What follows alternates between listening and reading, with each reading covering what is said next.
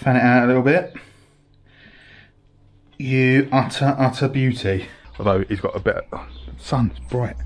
I might not be able to use any of this footage because of the sunlight.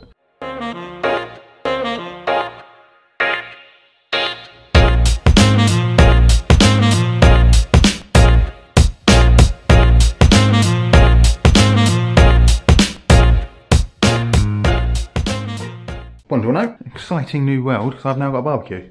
So, to celebrate, got a giant bone-in ribeye, or a cote de boeuf, or a tomahawk steak, depending on who you are and where you grew up from. So I've had this at the fridge for a couple of hours now, so it comes up to room temperature.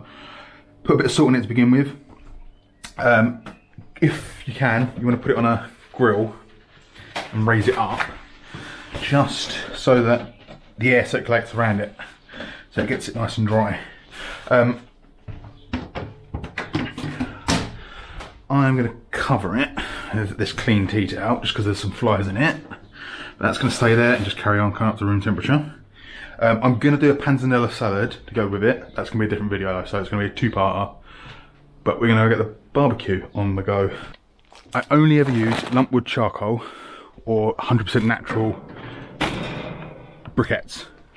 Anything that says fast lighting or instant light or anything like that, sack it off. It's got loads of chemicals in it. Same with firelighters, 100% natural. The little Zippo ones that are like little bundles of straw are the best sort of ones. I couldn't get them, so I've got these just natural ones. But as long as they've got no chemicals in it, because you don't want paraffin, you don't want petroleum, you don't want anything like that in there. So get a fire going. All I'm cooking on here is going to be the Tomahawk steak, and I'm going to grill some courgette and some aubergines. So I'm not going to light a massive fire. I'm going to light one smaller fire to one side. If you've got a chimney starter, use that. I haven't got one. So then, always store your wood. That's nothing you can use actually. You can use natural wood. That's a whole different video though, I think. Natural, all your charcoal and all that sort of stuff. Always store indoors, somewhere dry. Even if your barbecue's got a little door lock thing at the bottom, it'll probably leak. These things aren't designed to hold water in. Any vents you got, or leave them all, you want them all open. Alright. Nice and dirty. A little bit of coals there. A couple of firelighters in there. These ones are made out of coconut husk, I think.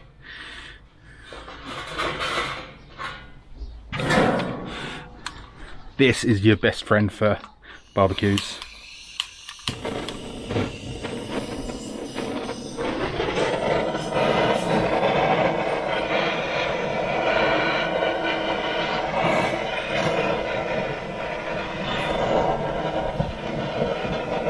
Yeah, quickly that goes up. But do make sure you store it away from the barbecue. I'm going to put a few more coals on top. It's probably all we're going to need. Like I said, we only need a really hot bed of coals just to sear that steak off. We'll come back to cook the steak in a sec, once that's burnt down. If you're going to cook a steak, get your coals going about half an hour. Probably, yeah, about half an hour before you're going to start cooking anything. So I'm going to go in, make the panzanella salad, which is going to be another video, and I'm going to put a link to it up here. We're going to be back in this video when those coals are burnt down. Leave it all open, let it all breathe. And we'll be back in about half hour, 45 minutes, cook steak. So, here's our panzanella salad, almost done. Link to that you can put up here if I haven't already put a link to it. That's going to be a side for our beautiful steak. The barbie's been warming up for however long it's been warming up for. We're going to go out there and we're going to start cooking this. I've also sliced up some aubergine, courgette, a couple of nice big portabello mushrooms. But we're going to need to take with us some salt, some pepper, and some veg oil. And I am going to want this. Do you know what? I'm just going to get some bits together and I'll see you out by the grill. Alright. And we're back. Veg, steak. Need to have a grill drink. I've got a vodka and tonic. A couple of nice slices of really fruity Sicilian lemon. Put the grill grates in place. Get them preheating as well. So we can give it another, so it's only been 10-15 minutes. I'm going to give it another 10-15 minutes, get it let it get really hot.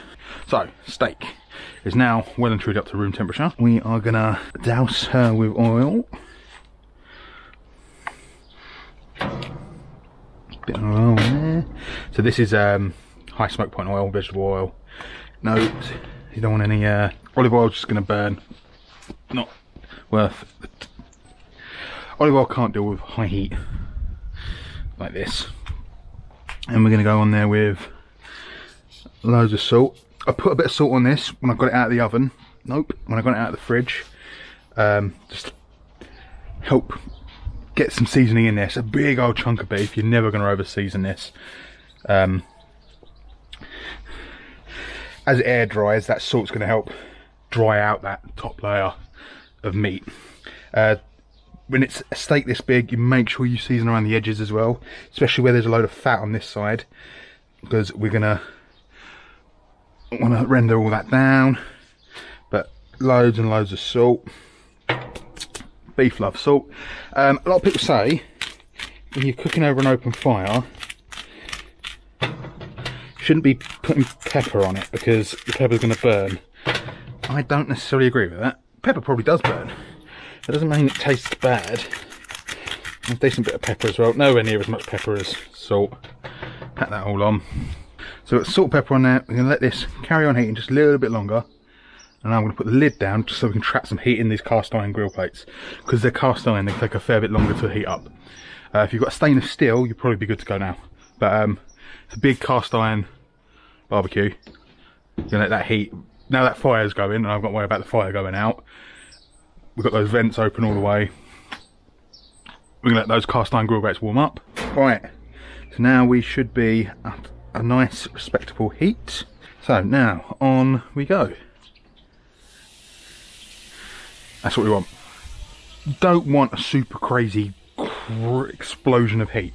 If you're cooking little small steaks, thin steaks, lean steaks is the more important part. So fillet, skirt, rump, super hot, super quick. Sirloin, hanger, ribeye, stuff with a load of fat in it. You want to sear it off well, get a nice crust on it, but something this big, it can take a long time to cook.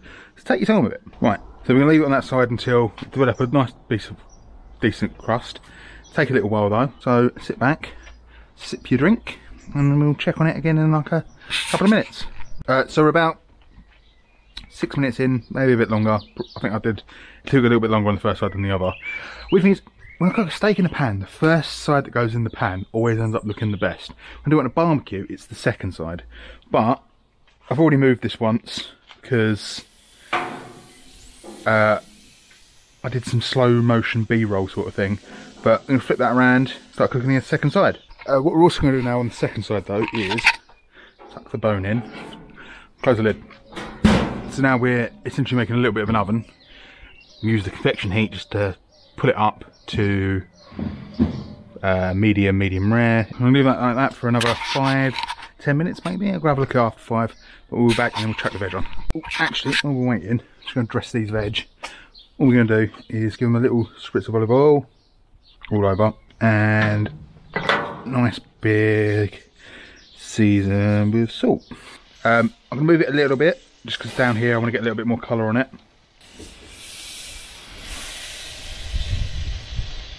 Oh, I mean, come on, that's a beautiful looking bit of steak. Right, so now what we're going to do is we're going to grab some tin foil. We are going to take our steak off into a pan. Chuck tin foil down on top of it. We're going to let it rest, but while it's resting, the tin foil is going to keep any of the animals and the environment off as well. Maybe didn't have enough. I've got way too much veg for how much grill space I've got available. Didn't think that through, did I? Right, the veg, I'll give it 5 minutes, give it a flip.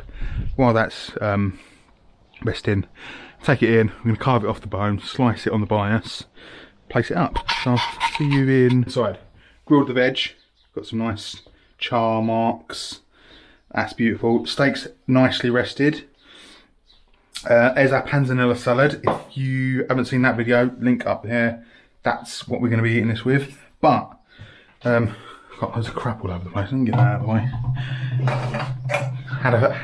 Can't have a barbecue without having a drink. Right, so how are we going to serve this? We are, first of all, going to carve it off the bone.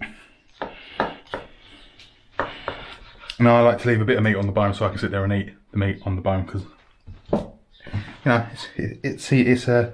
everyone likes to think they're Henry VIII. Now you can just slice this up wherever you want, but I like, because it's a nice big chunk of steak, we've spent a bit of time on it, spend a bit more time on it, and just gently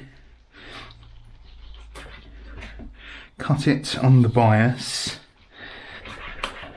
like that. And then this is the bit where it gets really nice. See, perfectly medium rare, medium rare. But it's such a big bit of steak, it doesn't need to be rare the whole way through. And all that fat's all rendered down. And this is my favourite bit, this little heart of fat in here, this all gelatinous and oozy and unctuous. There, that. Push it all back together again, turn it on the side, put the meat or the bone around the side, fan it out a little bit. You utter beauty. Red meat like this, meat in general, should be something you celebrate. Don't do it every day. No one's buying tomahawk steaks every day, but meat in general, because of the carbon footprint, because of all of the environmental concerns, shouldn't be eating meat every day. So when you do eat meat, go out, buy really good quality meat. Go to your butchers, go to an online butcher's, go to a farm shop, get really good quality, sustainable meat. Take your time and celebrate it. And that is a celebration. I'm gonna chuck some of these veggies on there. Make a nice little meat platter. And then this is going to be my photo for the thumbnail and the gram. But I mean, come on, panzanella salad, summer incarnate. I think I said that about that cocktail I made last week. Barbecued meats. I mean, what is not to love? Make that ahead of time. Those you can cook while you're resting that. Take your time with that. No waste of time. It's beautiful. But there, done, sorted. I'll put that there because it looks better for the gram. There we go. Right, like, comment and subscribe, all that jazz. Be good. If you can't be good, be lucky. And I'll see you next time. See you when I see yous. And yeah, bye.